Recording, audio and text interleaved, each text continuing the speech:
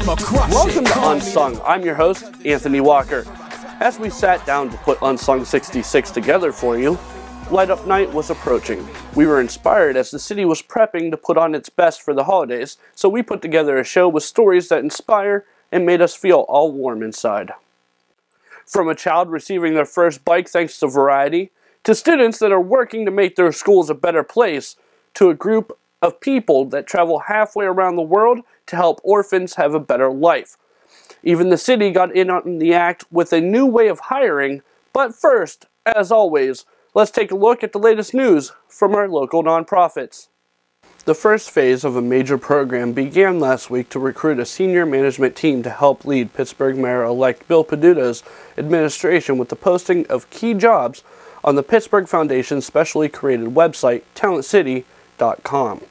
A total of 30 job descriptions were posted on the site, covering up to 43 positions in the areas of the mayor's office: finance and administration, public safety and urban affairs, and planning and innovation, each offering annual salaries of between $60,000 and $106,000. The deadline for these applications for all of these positions is December 15th. Under the Talent City program, which was launched by the Foundation in partnership with the University of Pittsburgh's Institute of Politics, all applicants for the posted positions will be screened by one of 3 specialized bipartisan selection committees, and interviews will be conducted by human resources consultants. Overseeing the selection process is a 10-member committee, representative of the local community and co-chaired by Marion Gayer, Vice President, External Affairs at Point Park University, Greg Jordan, General Counsel with PNC Financial Services, and local business entrepreneur Greg Spencer. Grant Oliphant, President and CEO of the Pittsburgh Foundation, and Mayor-elect Bill Peduto explain more about Talent City. We have to look department by department. Who's going to implement all these ideas? Who's going to be able to make sure that people are getting services that are not only efficient and effective, but equitable, so that the same delivery of services are happening no matter in what neighborhood you live.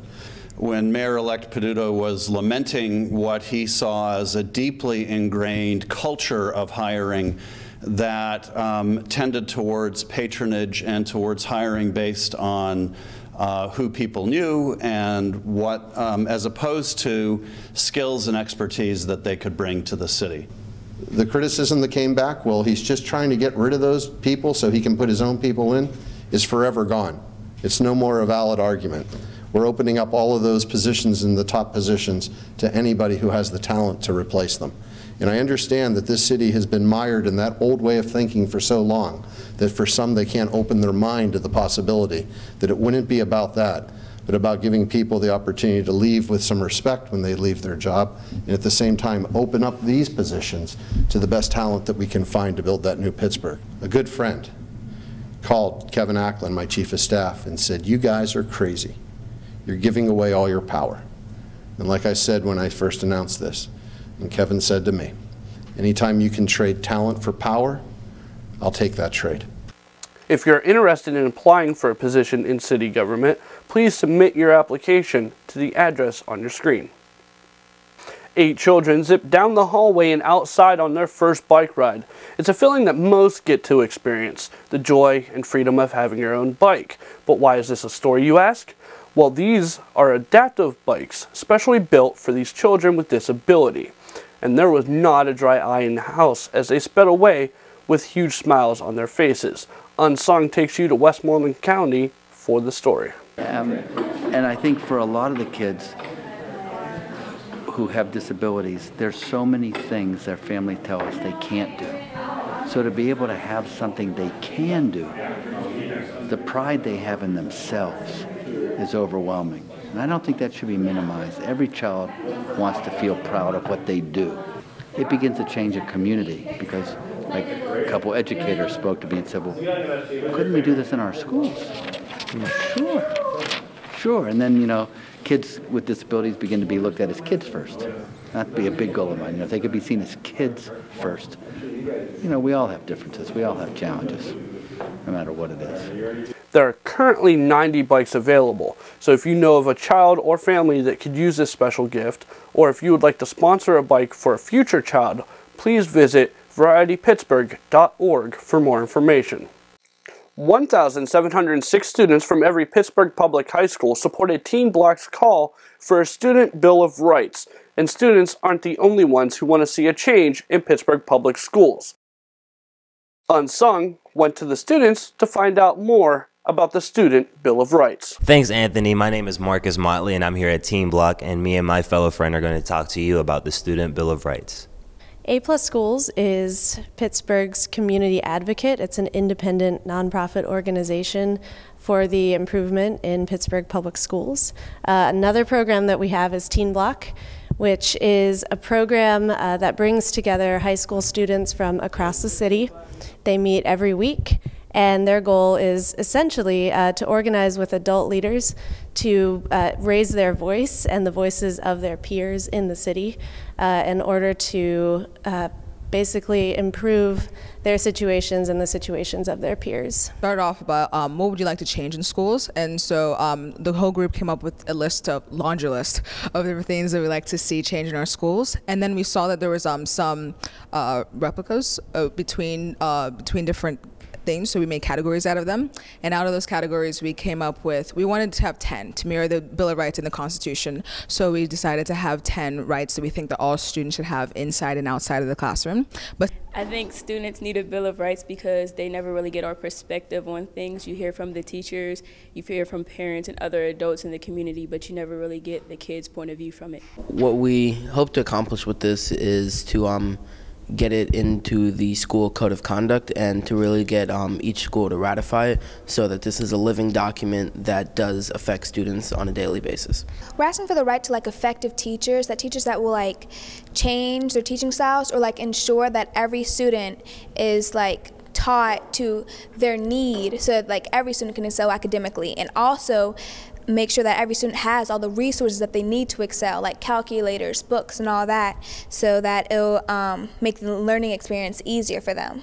Some of the things we're asking for in the Student Bill of Rights are to have effective transportation, to have freedom of voice and speech, so just general things that we feel that students are entitled to. So not necessarily rule changes about cell phones and things like that, but more basic things that as students we feel that we deserve to further our education.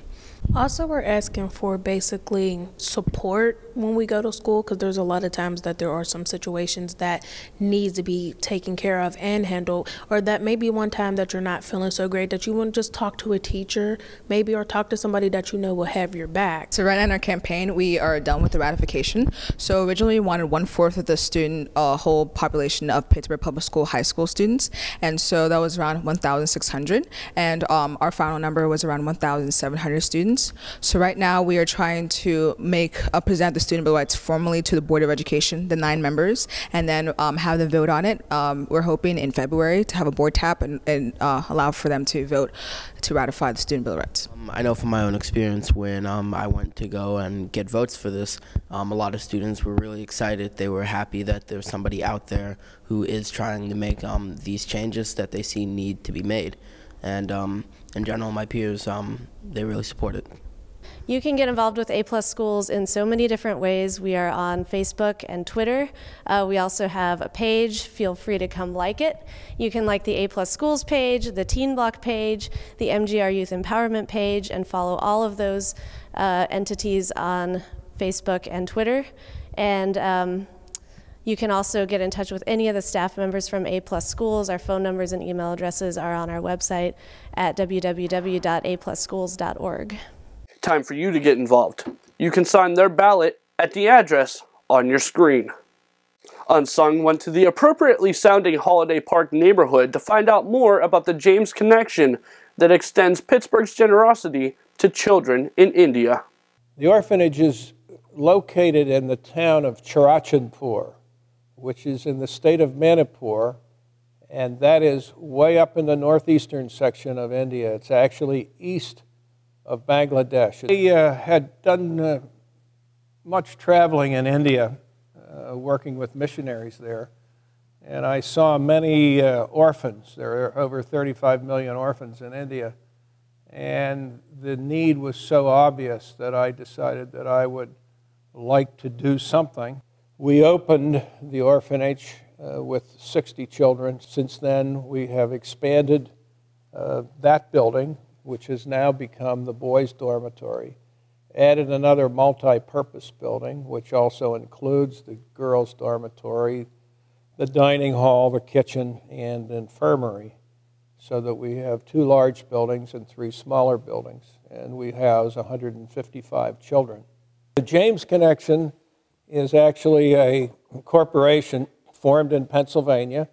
It is qualified under the Internal Revenue Code as a 501c3 charity.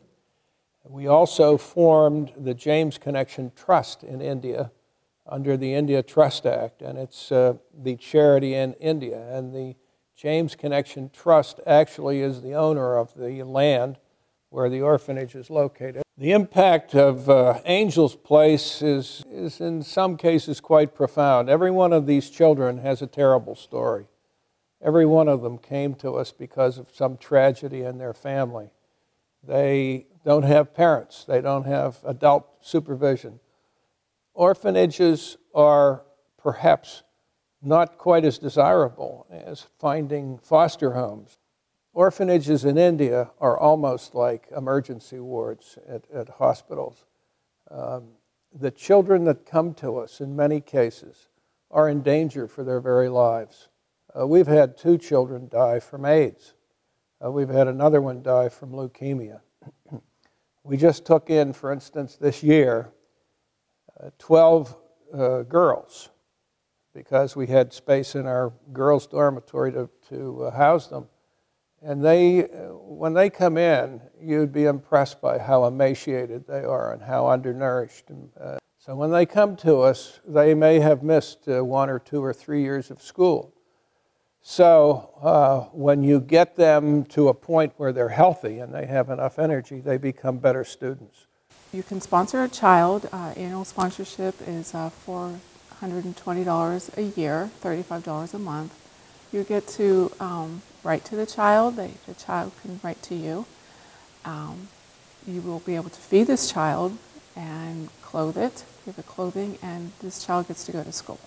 We've had now 3 children have graduated from Angel's Place. That is, they have stayed with us long enough to graduate from the equivalent of high school, and they've all 3 gone on to college. Now, we realize that all of our children are not going to go on to college. We now have 7 of our children who are coming along behind them that have all qualified under state examinations. But we're also in a capital campaign right now, attempting to expand the facilities for the better use for the kids, both to hopefully add some additional children over time, but also to give them better facilities, more recreational activities, and more indoor space for them. We are also hoping to put solar panels into the facility. Tonight, I should say, in the evenings, the power goes off quite often at about 9:30, 10 o'clock. Comes back on in the morning, and solar panels would allow them the opportunity to maintain power. Well, the easiest thing is to go to jamesconnection.org. That's the website, and that describes the history and the details, and it also shows how you can donate. You can donate actually right directly from that site. That's the easiest way. Have you ever been to a Tweet Up? Well, here's a reason you should go. For the second time, Pittsburgh Tweet Up will hold a dough raiser at Uno Chicago Grill in the waterfront. The dough raiser on December 12th at 6 p.m. will benefit Community Human Services Corporation. Specifically, it will benefit the Holiday Gift Project. Here's what you can do. You can attend the Tweet Up and patronize Uno Chicago Grill. Up to 20% of non-alcoholic or non-gift card sales will benefit the CHS. You can visit Uno Chicago Grill anytime during the day, December 12th, take out or dine in, or you can bring a $25 gift card to donate to the Holiday Gift Project. With your $25 gift card or cash donation, you will receive 5 raffle tickets to drop in the basket of your choice. Make sure you bring the certificate so your meal benefits CHS. Visit these links for just 1 certificate or 4 on the same page for you to share. You can also donate to the project at Crowdosaurus at the address on your screen. Nobody's leaving. Nobody's walking out on this fun, old-fashioned family Christmas. No, no. We're all in this together. We've all been there. The Hollywood Theater has added subtitles over National Lampoon's Christmas Vacation that will come up karaoke style with text showing up on the screen before the characters say your favorite lines. This is the one time you will be encouraged to talk during the movie.